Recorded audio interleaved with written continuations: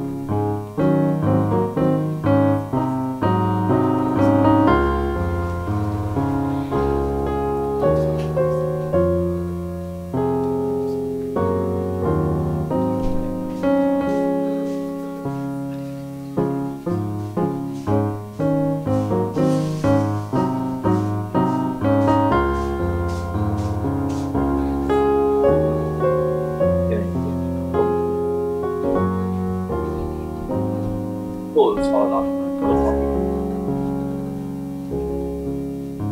Bwana Champanda. Naam. Nani yako sijui ni microphone yako au sijui ni mimi peke yangu, nakuwa kama vile nasikia some sort of statics.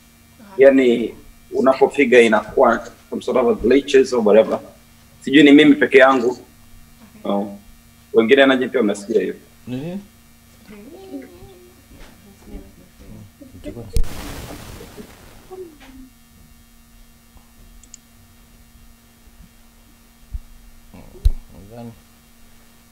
Unasikia? Yeah, ina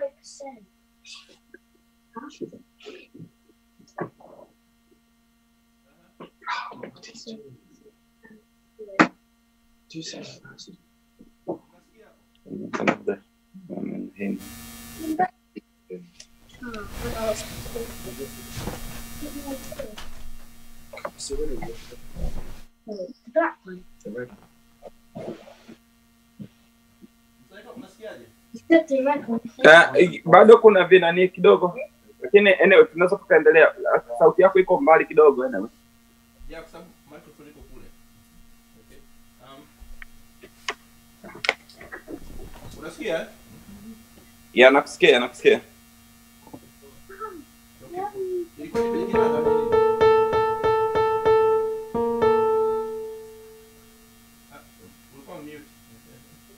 Na mikwaruzo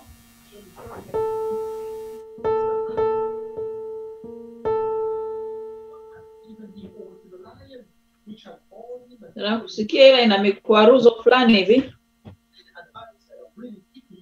Inadhani itakuwa sawa, tuendelee tu.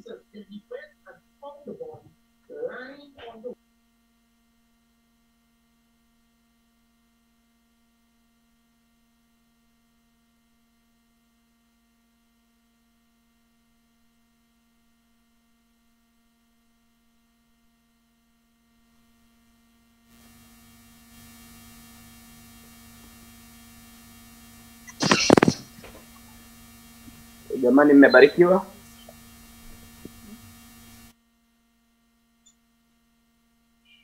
Habarini za asubuhi. Nzuri. Yeah, basi amini kwamba wote Mungu ametubariki, ametuamsha tukiwa salama. Tumkaribishe dada Beatrice Chisumo kwa ajili, najua kuna Beatrice wawili, Beatrice Chisumo kwa ajili ya program ya maombi ya asubuhi ya leo. Karibu Beatrice. Asante.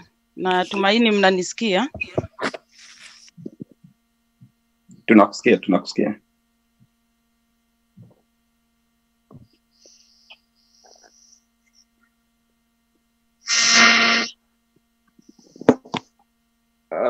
Umepotea kidogo, umepotea. Sauti yako hatukusikia kabisa. Mrs. Nyetambi.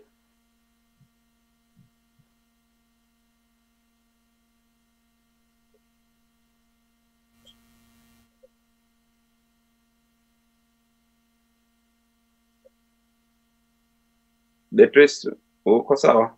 Sasa Hapo tunakusikia. Sorry, si naona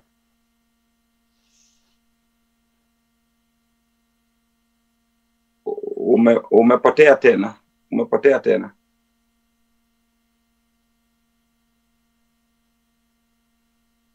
Sasa hebu endelea kuongea. Hello. Hapo sawa. Okay, sorry. Tunaomba tufunge macho tuweze kupata ombi ili tusipoteze muda. Asante Mungu, asante kwa kipindi hichi cha asubuhi. Mungu Baba, tunashukuru kwa ulinzi wako katika wiki nzima, na leo umetufikisha siku yako ya Sabato. Tunaombea wale wote ambao watakuwa wako njiani kuungana nasi. Basi Mungu Baba ukawabariki waweze kufika kwa wakati mwafaka. Basi tunapoendelea na kipindi kuwa pamoja nasi katika jina la mwanao Yesu Kristo, amina. Amen. Basi niwakaribishe tena katika Sabato ya leo ya tarehe 20 mwezi wa 6. Nina fungu udogo tu hapa ambalo napenda kuwasomea na nitajaribu kuifafanua nilivyolielewa.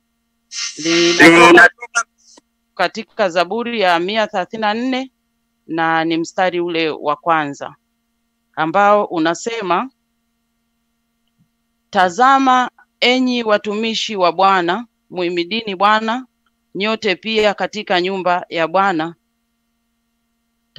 Tazama enyi watumishi wa Bwana, muhimidini Bwana, nyote pia, ninyi mnaosimama usiku katika nyumba ya Bwana. Kwa hiyo mimi nilivyolielewa hilo somo, ndugu wapendwa, wana wa Mungu, ni kwamba tunatakiwa tujitahidi kuwa karibu sana na Bwana katika maombi na katika kila majaribu yanayotupita kila siku ya Mungu tunavyoamka. Basi tunapolala, tunapoamka tuwe tunajitahidi kukumbuka kwamba kimbilio letu ni Bwana. Na tumekuwa hata katika kipindi kizuri cha makambi ambacho tumetuambia at times like this. Sasa tusiwe tunakumbuka tu at times like this ambazo sometimes zinaweza zikawa kwamba wengine wanazifikiria in terms of magonjwa kama corona, lakini pia tuzifikirie kwamba tuko katika siku za mwisho. Basi tunapoendelea na hichi kipindi, ningependa kwa mtu yote ambaye ana shuhuda, kwa mtu yote ana kitu cha kuombea, basi ni wakati huu na wakaribisha sana. Kwa yoyote yule ambaye atakuwa na ushuhuda, kwa yoyote yule ambaye atakuwa na ombi ambalo anapenda tupate kuliombea asubuhi ya leo, karibuni.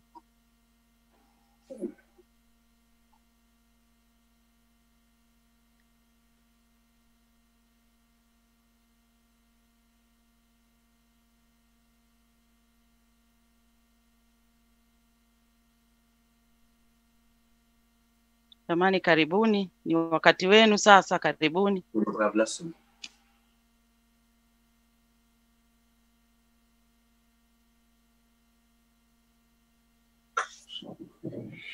Wanda, mimi nipenda kumshukuru Mungu kwa ninasikia mwanga Juni. Ni shida upande wangu ya mitambo. Hello? Unasikika? Okay. Mwangi wenyewe upo, hata jana darasani mwangi ulikuwepo mkubwa sana. Okay.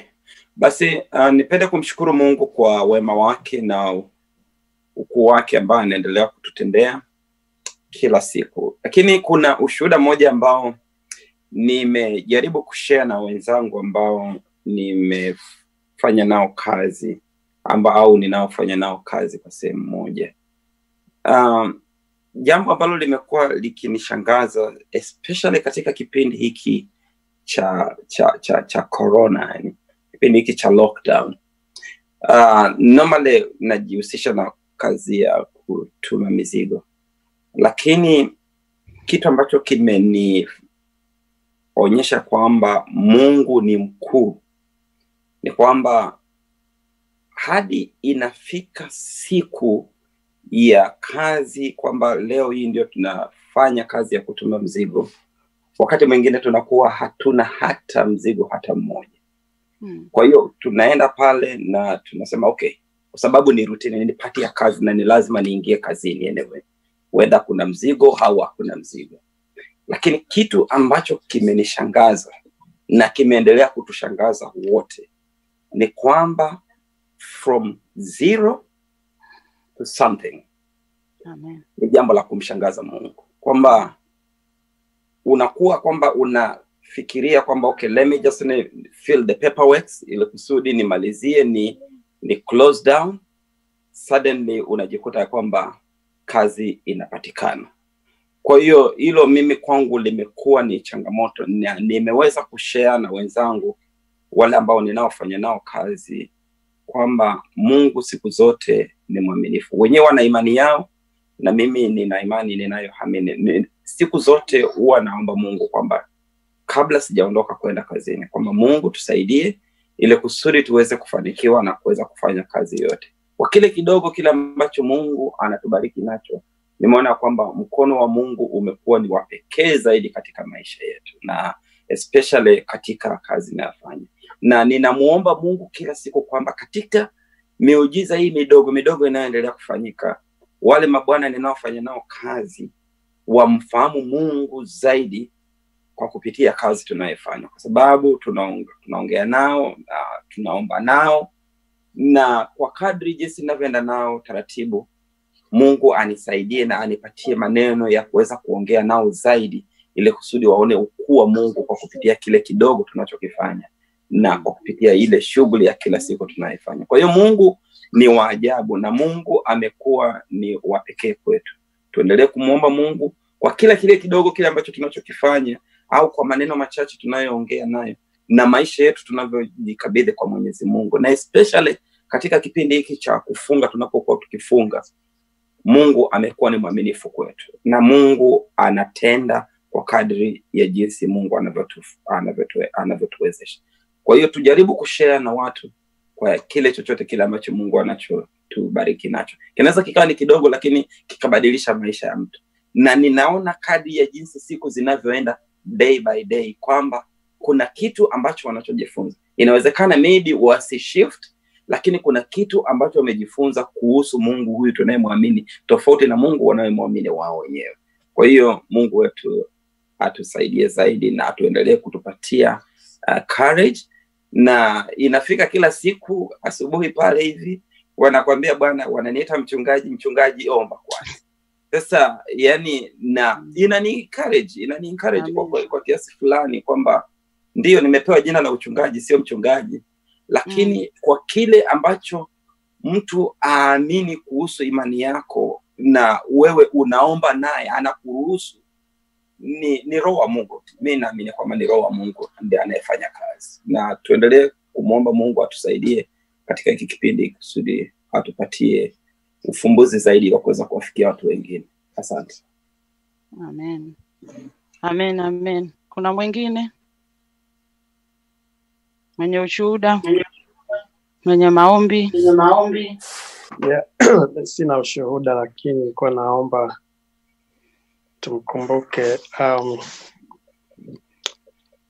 rafiki mkubwa na kaka yangu mkubwa hapa Dar es Salaam. Alianguka ghafla juzi.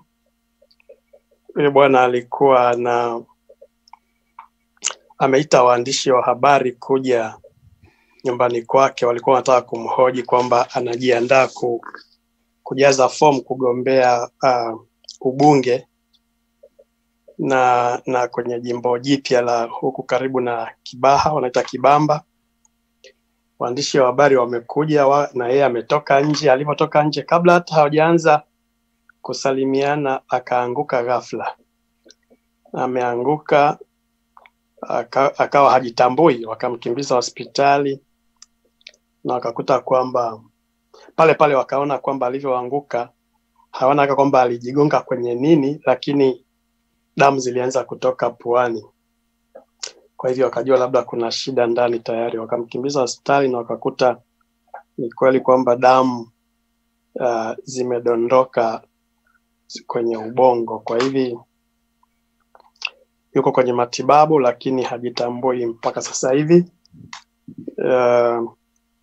Anaitwa Mdoe. Kwa hivi nawaomba tu tumkumbuke huyu Mdoe kwenye maombi. Ni kaka yake, ni rafiki mkubwa wa kaka yangu babake Abdalla. Kwa hiyo naomba tumkumbuke kwenye maombi. Wenyewe ni Waislamu tena wazuri, lakini basi mpaka tulivyoongea nao hata jana kujua wanaendeleaje, wakijua kwamba mimi sio Muislamu, lakini wanaposema tukumbukeni kwenye maombi na mzidishe maombi, basi wanajua kwamba siombi kupitia Muhammad, naomba kupitia Isa bin Maryam. Na Waislamu wengi of course wanaamini tu kwamba Yesu, wanamheshimu Yesu na wanamtambua kwamba ni nabii wa Mwenyezi Mungu.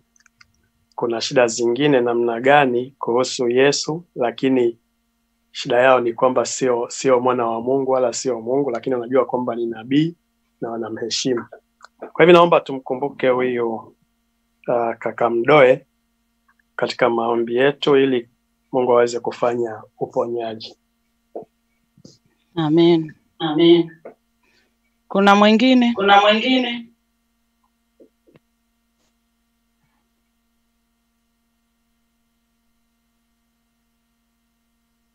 Kama hakuna, Basi na mimi nitapenda kuongea kidogo. Ninapenda kutoa ushuhuda wa kwangu binafsi kidogo, ya kwamba namshukuru Mungu sana kwa miaka mingi tu amekuwa akinilinda. Mimi nafanya kazi na kila siku saa nyingine ninalalamika, namlalamikia Mungu, lakini mara nyingine najirudi nasema Mungu, naomba unisamee. Kama mwanadamu nina haki ya kulalamika kwa sababu nina wanadamu. Lakini kwa upande mwingine naona kwamba wewe ndio tegemeo langu, na huwa mara nyingi namrudia yeye, nasema Mungu nisamee tu, nilalamika kama mwanadamu. Nimekuwa nikifanya kazi zangu, na kazi zangu zote kwa miaka kama si 5 labda ni 6 hivi nafanya kwa kupitia agency. Na watu wanajua maana ya agency. Kwa hiyo unapewa kitu kwa muda, labda miezi 6, miezi 3, wiki 6, wiki ngapi. Kwa hiyo Mungu amekuwa akinipitisha sehemu na sehemu. Kama nilipelekwa wiki 6, naweza nikakuta nafanya miezi 4. Kama nilipeleka miezi 6, naweza nikakuta nimezidisha zaidi ya hapo. Kwa hiyo katika siku zangu zote bado ninakuwa nikimtegemea Mungu, na ninamshukuru sana kwa yale yote anayonipitisha katika nchi hii, kwa sababu saa nyingine sio kwamba upendi kazi, kupata kazi ya permanent, lakini inakuwa shida kulingana na vitu mbalimbali ambavyo bado saa nyingine najiuliza, je, ni lugha? Je, ni tatizo la rangi? Je, ni tatizo la nini? Lakini bado ninamwaminia Mungu, nasema Mungu endelea kunishikilia. Na mara nyingi hata nitakapomisi kazi, between kazi na kazi, nasema Mungu, mimi najua namaliza hii kazi, lakini bado utanifungulia njia. Na amekuwa akitenda hivyo miaka na miaka mpaka sasa. Sasa hivi kwa kipindi hichi cha corona, wapo wengi sana ambao ninajua kwamba wameweza kupoteza kazi, na wengine wako sasa hivi kwenye hii wanaoita furlough, ambayo sasa at the end of the day hatujui kama watarudi kazini, hatujui kama hawa watu kazi zao zitakuwepo, kwa maana ya kwamba makampuni yatakuwepo au hayatakuwepo. Kwa hiyo tuendelee kuomba Mungu atufungulie njia hata kwa udogo uliopo. Kwa sababu kama mimi kwenye kampuni yangu tuliambiwa kabisa kwamba wanataka kukata cost kwa sababu watu wamekaa nyumbani, na watu wa kwanza wanaotolewa watakuwa ni watu wa agency. Obvious, utajua kwa sababu hauna cost kwao kwamba labda kuna redundancy au nini, wenyewe ni notice ya 1 week au mwezi au whatever unatolewa. Kwa hiyo nilikuwa kwenye huo mchakato na Mungu akanipigania. Bahati nzuri kuna kitu ninachofanya ambacho ilikuwa siwezi nikafukuzwa on the spot. Kwa hiyo ikabidi kwamba waniache kwa muda mpaka nitakapo expire contract yangu ambayo ilikuwa inaisha mwezi wa 5 mwishoni, na nikawa nimepewa mtu ambaye ninatakiwa nimfundishe. Nilipata kumfundisha mpaka mwisho. Lakini Mungu alivyo mkubwa, siku ya wiki ya mwisho ya mwezi wa 5 nikapigiwa simu na manager, akaniandikia manager, akaniambia, nikamwambia nina kitu hapa nimekitengeneza, naomba ukiangalia kama kiko sawa. Najaribu kutengeneza CV yangu ili ni move on baada ya hii kazi. Akaniambia, kwa nini una haraka? Naomba hold on kwa sababu ninajaribu kutafuta extension yako, na wewe unajua ni kwa nini sikuweza kuextend, kwa sababu CFO ameshasema kwamba wanakata cost na lazima tutoke. Wanahitaji tu watu ambao wako kama utabaki utakuwa ni critical to the business. Sasa basi mimi nikamwambia kwamba sikujua kama, akasema sikuweza kukuambia in advance kwa sababu wewe sikuwa na uhakika kwamba nitapata, lakini ngoja nikwambie ninajaribu kutafuta, nitakwambia kama nitakuwa nimepata approval by kesho. Yani hapo sasa ni kama Alhamisi nadhani au Jumatano. Kwa hiyo Ijumaa akanipigia, akaniambia, akanitumia message, akaniambia nimepata approval. Kwa hiyo nadhani tuta extend na niko kwenye kuhakikisha hicho kitu kitaenda faster. Basi Mungu alivyo mwema, nikashukuru kweli, kwa sababu nilikuwa nimeshaanza kujaza CV yangu, nikawa najiuliza kazi nitapataje. Nikiuliza agency anasema kwa kweli nimekuruhusu kama ilikuwa honest kwamba wewe jiandikishe na agencies zingine kwa sababu market kuko nje haiko sawa.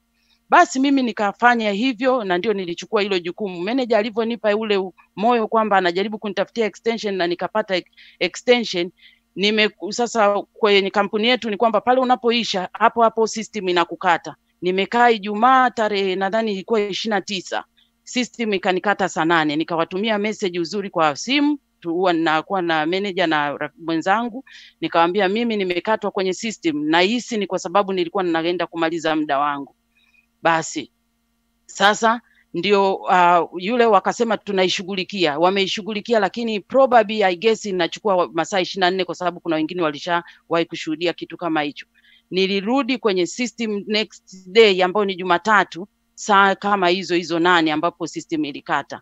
Kwa hiyo ninamshukuru Mungu kwa kila jambo. Huwa ananipigania na ananivusha sehemu na sehemu. Mara nyingine nakuwa na worry, lakini yeye mwenyewe ananipigania. Kwa hiyo ndio hilo tu ambalo nimependa kushare na nyie. Tuzidi kumuomba Mungu, tunapolalamika kama binadamu bado tena turudi tumwambie Mungu samahani, kwa sababu ni binadamu, ni lazima tuseme Mungu kwa nini unipatia, Mungu kwa nini ni hivi, Mungu kwa nini ni vile, lakini at the end of the day Mungu ana mipango mizuri kwetu, tuendelee kumshikilia. Amina. Basi sasa hivi kwa kipindi kingine ambacho tunaenda ni kwamba nitapenda tuweke maombi kwa watu wawili, na kitu kikubwa ambacho nitapenda tuombee ni wagonjwa wote ambao tunaweza tukawa tunawajua, na pia tuweze kumkumbuka kaka Mdoe ambaye ameletwa kwetu na brother Shelfumo, na pia tunapenda kwa wakati huu pia tuwakumbuke pia wafiwa wote. Miongoni mwetu yuko dada Devota ambaye naye amefiwa, tunajua hilo. Na pia napenda pia kuleta wakati huu tuombee vitu vingine vyote, na especially kazi katika kipindi hichi cha uncertainty. Kuna watu ambao wako kwenye falo nilivyoeleza, na wajui hatima yao kama watarudi kazini au kazi zile bado zitaendelea kuwepo pale ambapo vitu vitakuwa vimerudi salama. Basi nitachagua watu wawili waweze kwenda kuomba. Ninaomba Bibi na Kasero, naomba ukapate kuombea watu wote ambao wana poteza kazi, mambo ya kazi katika nchi hii, waliopoteza, ambao wanazo, ambazo bado Mungu anaendelea kuwashikilia nazo, zikaendelee kuwashikilia. Na pia nitaomba kumuomba Mama Champanda aweze kuwaombea wagonjwa wote na wale wote waliofiwa katika kipindi hichi. Nina imani Mama Champanda upo, make bibi namuona. Nipo. Basi tunaweza tukaomba, na Bibi na Kasero naomba wewe ndio uanze. Amen. Tuombe. Mtakatifu, mtakatifu, mtakatifu Mungu Baba uketie mahali pa juu. Tunasema asante Bwana kwa ajili ya wema, fadhili zako na upendo wako mkuu kwetu. Mungu wetu, neema yako yatosha. Baba, tunakuja mbele zako kama mtumishi wako alivyosema. Tunawaombea watu wako ambao wako katika kipindi kigumu hiki cha tatizo kubwa sana la corona lililoingia. Mambo mengi yamebadilika katika maisha yetu ya kibinadamu, na hata mambo ya kiroho pia Bwana yamebadilika. Mungu wetu, tunauona ukuu wako na mkono wako ukiwa zaidi upande wetu. Pamoja na kwamba shetani pia anafanya kazi usiku na mchana kuhakikisha kwamba watu wako wanashindwa kuendelea kutenda kazi yako. Sasa ninawainua wale watu walioko makazini na wale ambao wako manyumbani wakifanya kazi kutokea nyumbani Bwana, lakini bado kuna matatizo yatakayotokea upande wa kazi, kwamba watapunguzwa kazi. Wengine wamekwisha kupunguzwa kazi, wengine wamekosa kazi kabisa hata sasa. Pamoja na kwamba serikali hii imesema inawapatia sehemu ya pesa ambayo ni kidogo, haiwezi kutosha mahitaji yao. Na hata kabla ya tatizo hili wamekimbia kwa masaa mengi wakitafuta kuweka maisha yao katika hali nzuri, lakini zile pesa bado zilikuwa hazitoshi pia Mungu wa mbinguni. Baba, wewe fungua njia ya pekee uweze kuwasimamia watu wako. Tunasema pia asante kwa ajili ya ushuhuda wa mama Chisumu. Mungu wetu, wewe umesimama naye.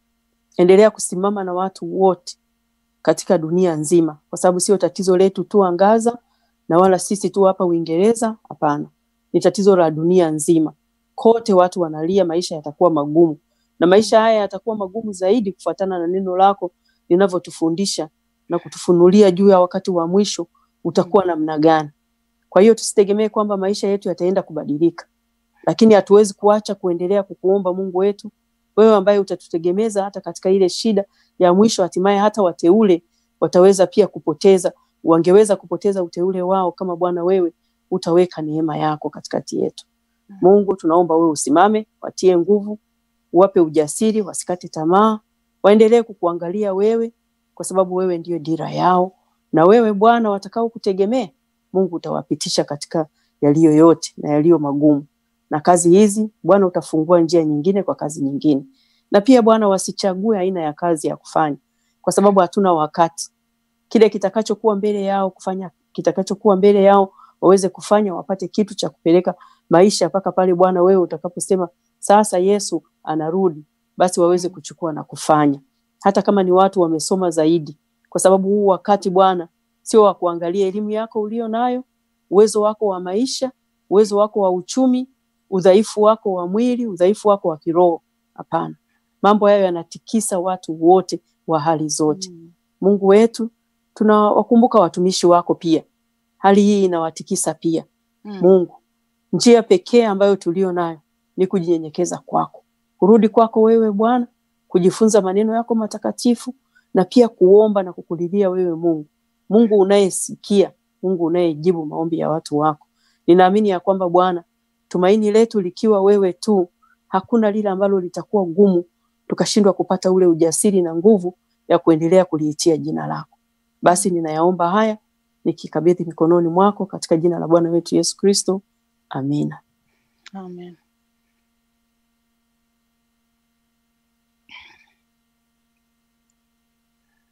Mungu wetu na Baba yetu, tunakuja mbele yako wakati huu tukikushukuru kwa yote ambayo unatendea kila siku. Asubuhi ya leo tunajikabidhi kwako, tuleta maombi yetu mbele yako. Kwa maana wewe Mungu wa mbinguni umetuagiza tuombe bila kukoma. Basi wakati huu pamoja na mwenzangu ambao ameshatangulia kuomba, na mimi nitakwenda kuomba maombi yetu Baba yakapate kibali machoni pako. Tunawaleta waliofiwa mbele yako. Mungu wa mbinguni, katika wakati huu tunawaombea faraja.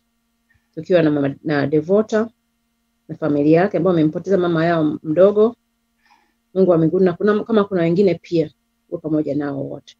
Wakati huu mgumu wanaopitia, ukawafariji Mungu wa mbinguni kwa pendo lako kuu. Hapa na hata huko nyumbani msiba unapoendelea. Baba, ukapatie faraja ya juu, wapate kukuona katika kila maeneo walipo. Mungu wa mbinguni, pia tuleta wagonjwa ambao wako miongoni mwetu na ambao pia tumeletewa majina ya kuweza kuwaombea. Tunamuombea dada yake mchunga ambaye yuko hospitalini.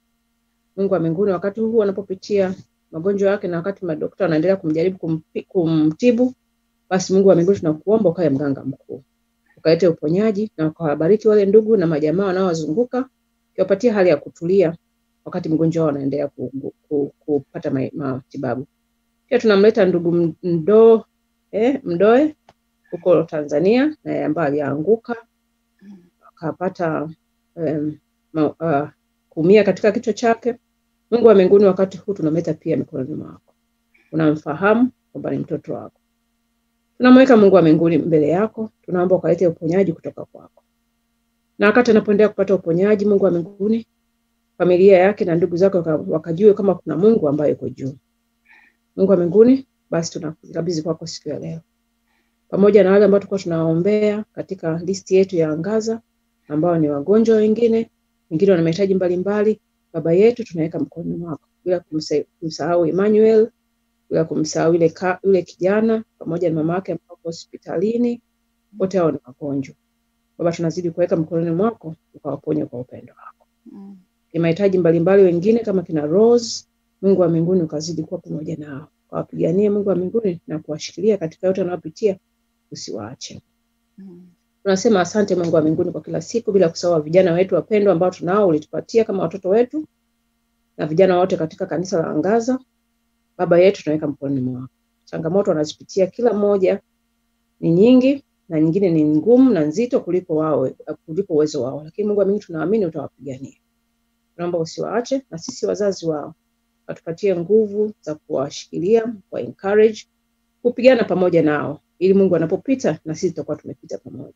Na zaidi ya yote Mungu wa mbinguni, ukatuponye magonjwa yetu ya kiroho. Unapokuwa unaponya watu miili yao, ponya na roho zetu Baba.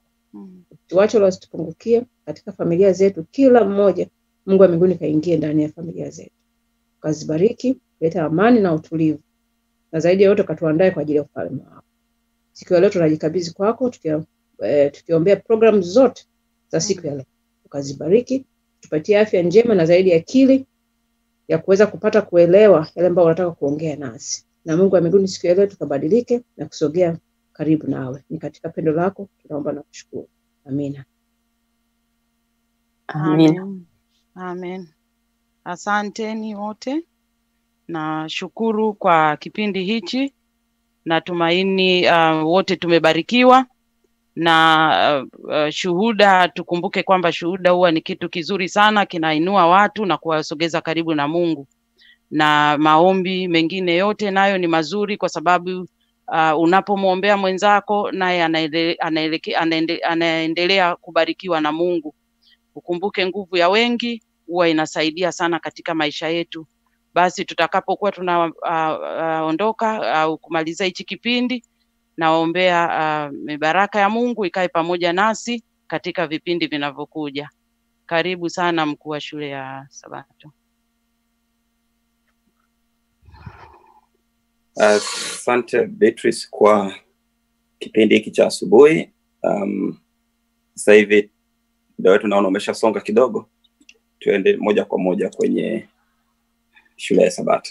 Karibuni wahudumu wote wale wa shule ya Sabato.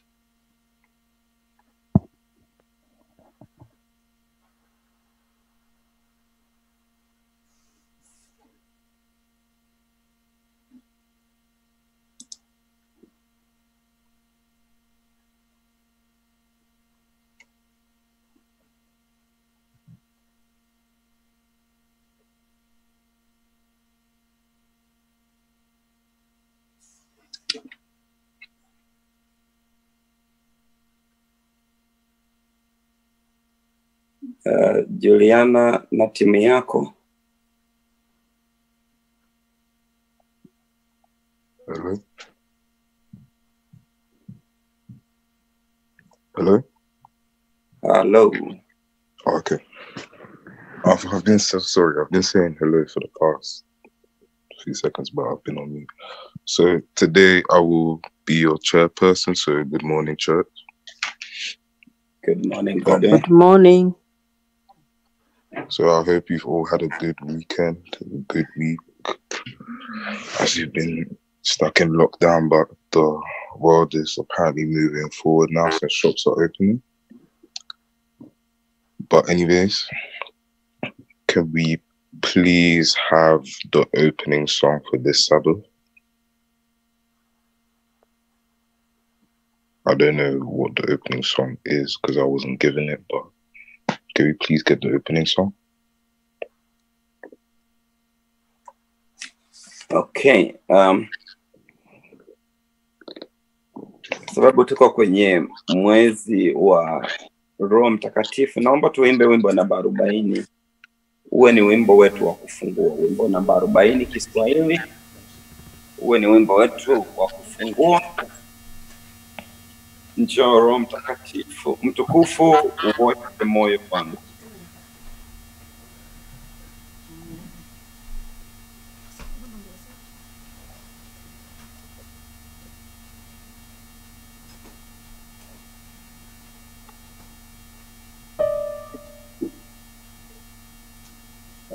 Maybe Alice na Rachel mtuongoze huko mlipo huko hivi. Kwa ni rahisi zaidi. Alice na Rachel mtuongoze hapo.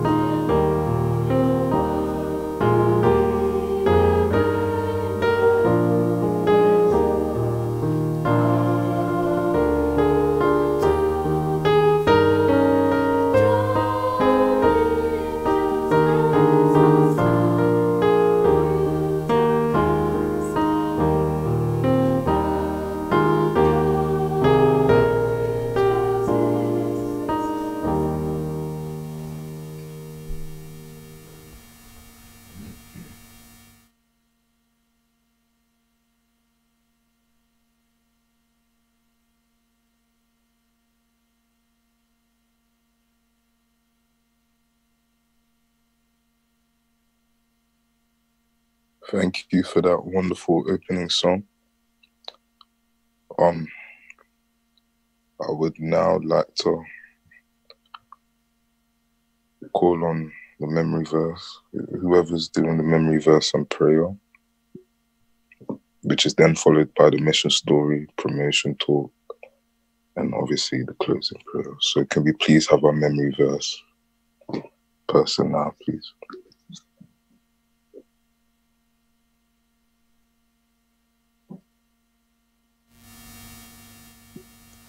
The memory verse today comes from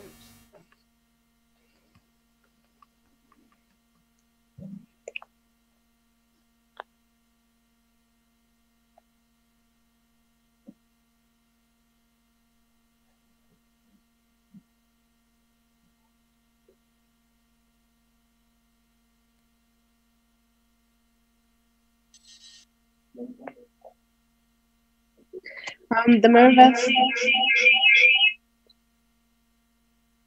memory verse this morning comes from Psalms 19 verse 1-2, and it says, "The heavens declare the glory of God, and the firmament shows his handiwork. Day until day utters speech, and night until night reveals knowledge." Let's pray. Dear God, thank you for allowing us to have the breath of life this morning and to be waking up this morning. I pray that you may guide the program today and continue to also guide us, be with us through the Sabbath day. I pray that you may bless us and also be with us on the cornerstone people as we're leading this morning. In Jesus' name I pray, amen. Amen.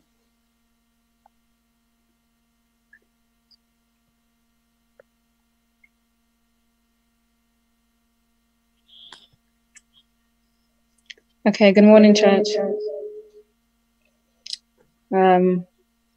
Today I'm going to be giving the promotion talk. And the promotion talk is going to be about fear and anxiety. So first I'm going to be talking about a story about a young man called Jack, and how one day he was driving on the country road, and he ended up getting a flat tire. So he saw a cabin in the woods and began to walk towards this cabin. Now he was going to ask the person in the house if they would let him use the phone, but he told himself even before he went to the house that when he gets there, that the person's going to be angry and irritated, because at the time he was going was really late. So as he was walking, he kept on thinking that the person was going to harm him, because it was obviously in a dark country road. So the more he would approach the house, the more anxious he got, and the more worried he got, because he was thinking, who would live in a house in the woods by themselves? They must be an antisocial person. There must be someone who is a menace to society. And as soon as the door opened, even before the young man called Jack asked to use the phone, he already punched the guy in the face, and he ran away because he got scared. So the verse that I thought went with this is it's from Proverbs 15 verse 15, and it says, all the days of the oppressed are wretched, but the cheerful heart has a continual feast.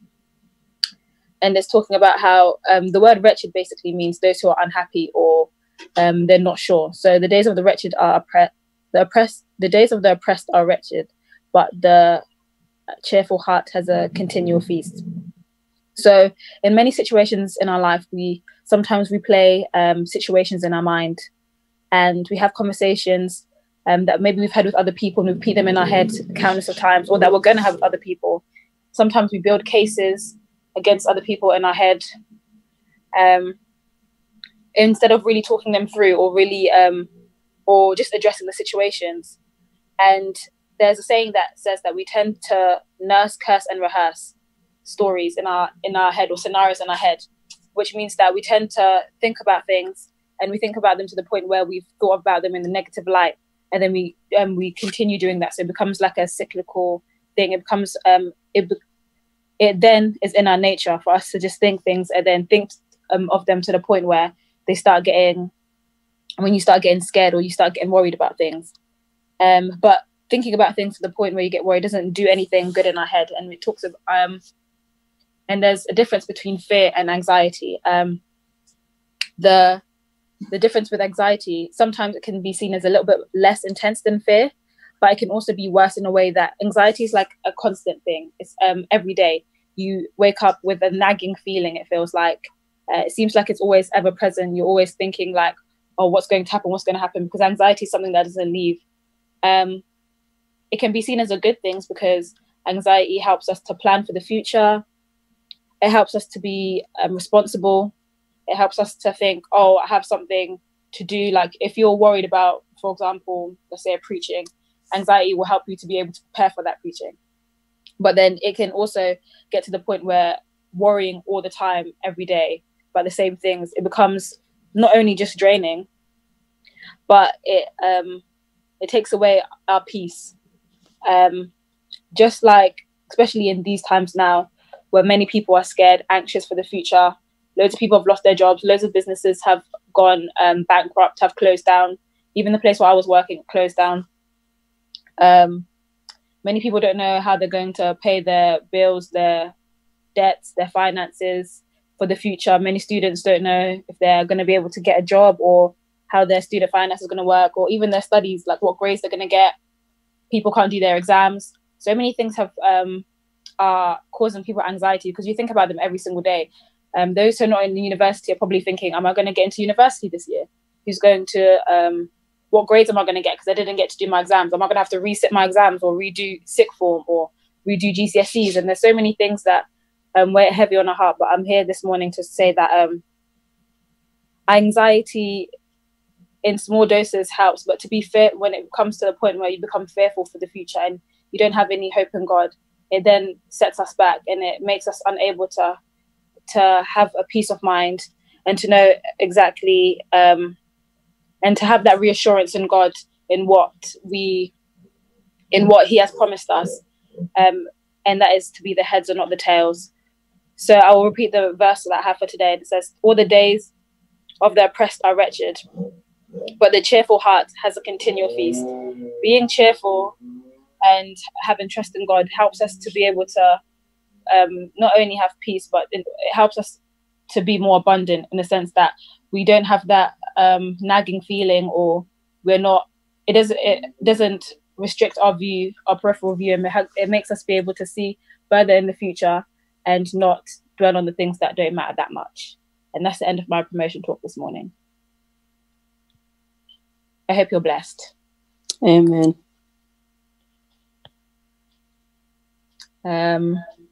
So if there's no mission story, I'm trying to see if that person's here.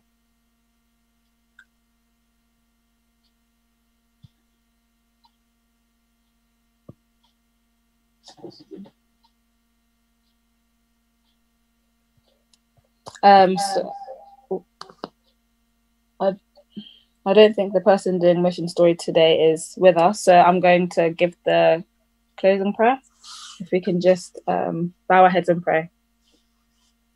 Dear Jesus, we thank you for blessing us and guiding us. We thank you for bringing us throughout the week and helping us be here safely this Sabbath morning. I pray that now as we're going to be going into the main service, that you were to bless the speaker and help us to be able to understand what we learned this morning and apply it into our daily lives. In Jesus' name I pray, amen.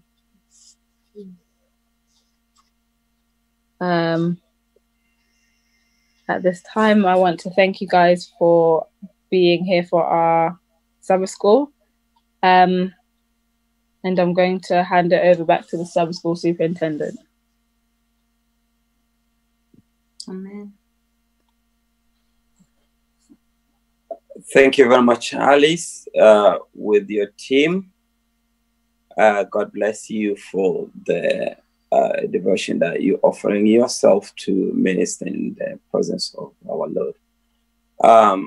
I know that we're supposed to start, maybe to joining in a camp meeting by 9:40, if I'm not mistaken. I hope that God has blessed us since we started this program ASUBUHI ya leo, na Mungu ameendelea kwa pamoja nasi. Mbarikiwe zaidi na kwa kujitoa kwenu. Nitoe nafasi hii kwa wazee wa kanisa, kama kuna mwelekeo wa aina yoyote au maelezo ya aina yoyote ambao mnahitaji kutuelezea, tupate mwelezeo na mwendelezo wa hapa kutoka sasa hivi. Lakini kutoka katika idara ya shule ya Sabato, tunapenda kuwashukuru. Kama kiongozi wangu wana neno lolote la kusema kabla ya wazee, nimkaribishe kiongozi anene nasi, alafu then wazee watakaribia, na Bwana wabariki zaidi. Asante sana. Ni